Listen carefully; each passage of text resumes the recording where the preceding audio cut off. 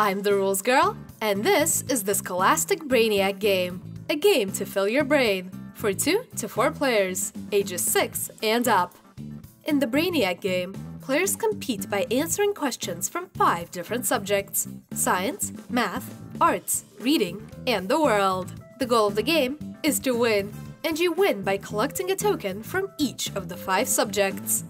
On your turn, spin the smart spinner. You'll answer a question from the subject the spinner lands on, but if it lands on your pick, you choose the subject. The player to your right is your reader and draws the top card from the subject chosen by the spinner.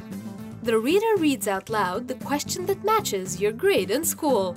If you answer the question correctly, take a scoring chip of that subject's color. After answering the question, your turn is over.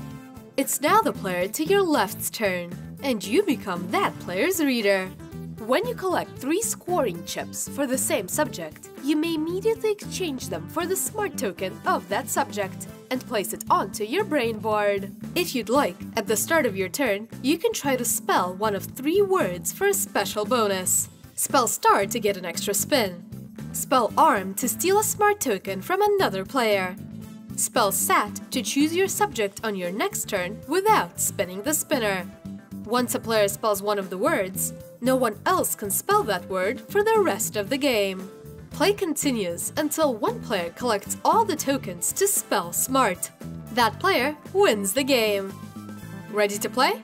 Each player sits around the table in order of youngest to oldest. Each player takes a brain board. Place the spinner in the middle of the table and place the 20 smart tokens nearby, letter side face up. Place each subject's question cards next to the board, question side face up. Place the scoring chips nearby. The youngest player goes first. If you like the Scholastic Brainiac Game, you might also like the Scholastic Race Across the USA game, a geography learning game from University Games.